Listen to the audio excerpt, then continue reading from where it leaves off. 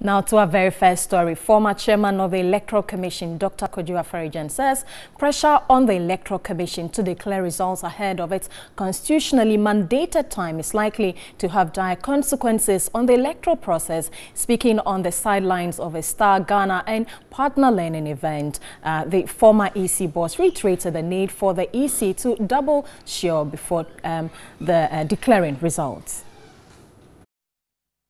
As citizens, participate as required by law, all right, and allow other citizens to participate on an equal basis. That is the responsibility of the citizen. We have given a lot of thumbs up to civil society for the work it's done for the last elections. Were you particularly worried about some, for instance, who called this whole election and said this one was going to win, this one was going to lose and all that? No. I'm not responsible for, the only thing that I would say is that when elections have been done, it takes time to compile the results.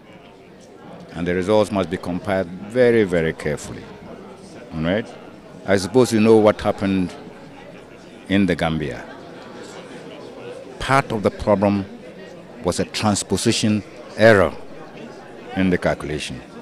All right? That is why President Yahya Jammeh first accepted the results, but when he realized that there had been a transposition error, he said, well, maybe the whole election result is reading with errors. So let's go and have another election. This tells you that it is important to allow the Electoral Commission to go over the election results again and again and again until it is satisfied that the results, are final.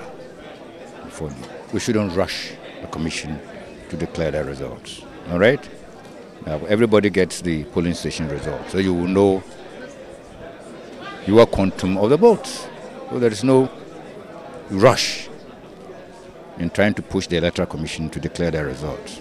We should allow them to do the checking and rechecking and rechecking which is necessary before you come out and declare the results. You sat back for the first time and watched from the house how things went. Were you satisfied? Oh, yeah. I think the elections went reasonably well. I knew they would go reasonably well.